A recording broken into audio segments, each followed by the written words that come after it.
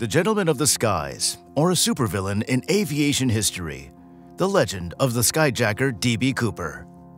The FBI was after him, but for decades he was never found and brought to justice. Who was he? What did he want? And did he make it out alive?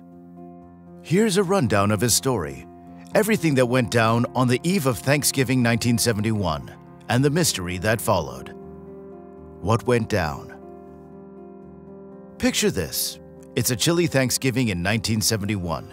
You're taking Northwest Flight 305 back home to your family from Portland, Oregon, looking forward to some delicious roast in the holiday spirit, expecting nothing more than some in-flight peanuts. Instead, you get the story of a lifetime. Alongside you, a man under the name Dan Cooper purchases a $40 airplane ticket on the same brief 30-minute flight from Portland, Oregon to Seattle, Washington. It's a domestic flight, and there are no security checks or even metal detectors. Suited and dapper, Cooper makes his way onto the aircraft with his aviator sunglasses and a briefcase in hand, taking a seat towards the last row, seated in 18E. He gives his drink order to the stewardess, a bourbon. Classy. After taking off, things start to get wild. The aircraft is in the air when Cooper hands the stewardess an envelope with an explosive letter inside. It relays a simple message. He acknowledges that he has a bomb and will detonate it if his demands aren't met. The demands are simple: $200,000 in cash, 4 parachutes, 2 safety front chutes, and 2 main back chutes, and no one gets hurt. Roughly $1.2 million in today's currency. At this point, the stewardess hands over the 2 notes to the pilot, who has relayed the news of the hijacking and his demands to ground control. Things become just a bit panicked on the ground as they're up in the skies. Ground control, FBI, and all relevant authorities are placed on high alert. The flight lands in Seattle, where 36 unsuspecting passengers deplane and have no idea what has taken place and are off-boarded. 2 of the stewardesses also deplane, leaving behind 3 pilots and stewardess Tina Mucklow. The ransom money and parachutes are loaded on board. The jet fuel is restocked, and as per D.B. Cooper's demands, the flight is in the air again. The hijacker wants the aircraft to be flown at a low altitude of 10,000 feet, with landing gear down and flaps down. He wants the pilots to fly the aircraft to Mexico City, which isn't possible because there isn't enough fuel on board. Instead, they negotiate and settled on Reno, Nevada. 2 F-106 fighter jets and a Lockheed T-33 are shadowing the hijacked flight, but can't fly at such low speed and are forced to circle around the airplane. Cooper orders the remaining stewardess, Tina Mucklow, who spent the most time with him, to help him open and lower the aft staircase and then join the pilots in the cockpit. Before she rushes towards the front, she sees him remove the packing card from the parachute rig and then tie something onto himself, most probably the knapsack of money. The Boeing 727 aircraft has a unique feature. With the cabin to himself, he walks onto the air stairs deployed from the back of the fuselage. Then, with the stairway door open, he jumps out of the airplane and skydives to the ground. What happened next has been a mystery for 5 decades. No amount of reenactments or theories has been able to confirm what exactly happened to D.B. Cooper. Was he just looking for a free trip to Mexico or an entertained ruse? Or was there something even more? The search. This one has had the FBI scratching their heads for years. With his 100% successful hijacking, this one man had single-handedly broken the biggest investigative agency's crime-solving streak. The hunt is still on. They're applying new technologies to scraps of evidence, hoping to finally find a string that ties back to Cooper. Special Agent Larry Carr is taking a new look into the unsolved case, and for the first time in the FBI's history, he's employing everyday citizens to help out. But the first step was gathering everything FBI agents could find. The second the Boeing 727 touched down at Reno, the search was on. The recovered evidence is sparse and can fit into a single box, including 8 cigarette butts, a few unused parachutes, and most importantly, a necktie with a tie pin left behind by Cooper. This will be the most critical piece of evidence to date. Besides this, everything from the bag of cash, his homemade bomb, and the 2 notes he wrote are all gone. The glass he handled for his drink was mixed up with the rest on the flight and could not be traced back. All the items recovered would be deemed useless without finding the suspect himself. Since the flight was on autopilot, its flight path was determined and flying airway Victor 23. Imagine it like this. The airplane is flying on the nationwide highway in the sky. Would it be possible to know the precise moment when Cooper jumped? The cabin depressurized at 8:12 p.m., and the pilots experienced what they describe as pressure bump, similar to ears popping. This key moment could have been the exact moment he jumped out. Additionally, factoring in the height and the strong winds affected the search zone, the fall radius was a whopping 28 miles wide, and the FBI came up empty-handed. The next day, at the chilling crack of dawn near Ariel, Washington, one of the biggest manhunts in U.S. history was initiated. With helicopters and spotter airplanes, a fleet of U.S. officials are on search for the man, the myth, and the hijacker, D.B. Cooper. After weeks of searching in the forest, and just about anywhere they could look, there's no trace of the mysterious hijacker. Being able to finesse a fall from a moving jetliner goes to show that D.B. Cooper was no ordinary average citizen, and most likely had experience in skydiving. The database is full of over 1,000 possible suspects, including a woman, that are cross-referenced against ex-paratroopers, and there are still no leads. What happens next? The leads are dry. No one in the FBI can say who Cooper was or where he came from. This man was your good old-fashioned supervillain that no one could get their hands on. Out of nowhere, there's a breakthrough.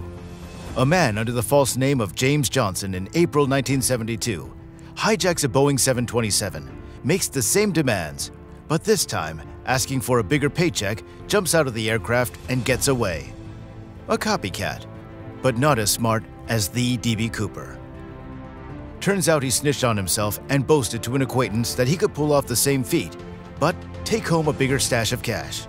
Soon, Richard McCoy Jr. is arrested for the hijacking with a duffel bag of $500,000 retrieved from his home. He's arrested under suspicion for both hijackings, but is proven not to be Cooper by witnesses.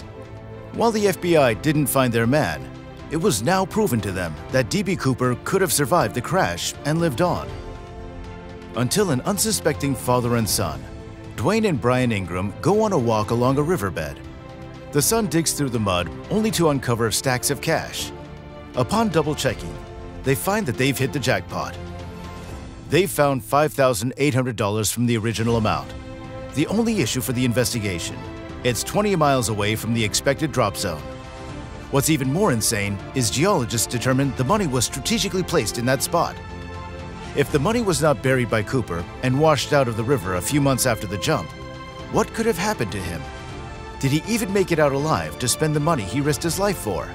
The gentleman thief, the hijacker, wasn't the villain in everyone's story. He's still celebrated and idolized. There's hundreds of works of fiction, from songs, movies, and documentaries that celebrate the feat the unknown hijacker managed to pull off. People have painted conflicting portraits of Cooper. Some have called him a chain smoker, a deviant, a criminal, and finally, a gentleman. This is what keeps the mystery and the legend of this story alive. There were over 1,000 people of interest. There are few leads. Until one day, private investigator Skip Porteous received a phone call. A man claims to know the identity of D.B. Cooper and suspects it to be his brother. The evidence starts to line up like never before. Kenneth Christensen was a flight attendant for Northwest Airlines at the time of the hijacking. He had grievances about redundancies and layoffs that had occurred around that time. He was also a bourbon drinker and a chain smoker. More boxes to tick. What's even more suspicious is that soon after the hijacking, Christensen buys himself a large house in South Washington, all in cash. But why would a working crew member need to request assistance to lower the airstairs? This seems suspicious, doesn't it? The stewardess, Tina Mucklow, takes one look at the sketch and says it's the closest match she's ever seen. Yet still, the FBI isn't convinced. With no confirmation or confession, D.B. Cooper is still out there. A new chapter. Under Special Agent Larry Carr, the case is still open. The older evidence is put under a newer microscope in hopes of finally finding D.B. Cooper. For years, the FBI was looking for former paratroopers and people with experience to have been able to pull off the stunt. As the case was reworked, the FBI started to question if they were looking in the right direction. D.B. Cooper took extra precautions and boarded with no special equipment. He even chose the worst of the two parachutes provided to him. He could have cut down on weight by specifying the denomination of the ransom money, but chose not to and carried extra weight during his dive. The odds stacked up against Cooper. From minimum equipment, inclement weather including rain and below freezing temperatures, and dressed as a businessman. Even if he landed into the river below him, his splash wouldn't have been gentle. His money bag could also have been ripped open and traveled by water currents at the spot where it was recovered. And yet the question remains, where was the body? DNA confirmed. Modern-day technology and analysis equipment is more advanced than half a century ago. Researcher Tom Kay was given direct access to the Cooper evidence by the FBI. In 2008 and 2011, he was given special authorization to analyze the evidence. What was his role and purpose? Kay was looking for DNA to extract, specifically the necktie. He wanted to conduct a series of tests, including vacuuming the tie for microscopic particles. Interestingly enough, he finds more than an expected fingerprint. Metallic titanium particles are retrieved from the tie, an element found to manufacture aircrafts, which at the time wasn't very common and used commercially. Did the FBI's person of interest work at the Boeing factory, headquartered in Portland, Oregon? Kay's research is compacted into one small container. The sterile jar holds a sterile filter inside, which remains unopened. Most importantly, it has DNA inside. Kay agrees to have the NVAC tie sample examined by a credible lab whose specialty is analyzing older forensic cases. A senior analyst from the lab, Samantha Wanzek, shares the results. The cold case reports the sample was not degraded.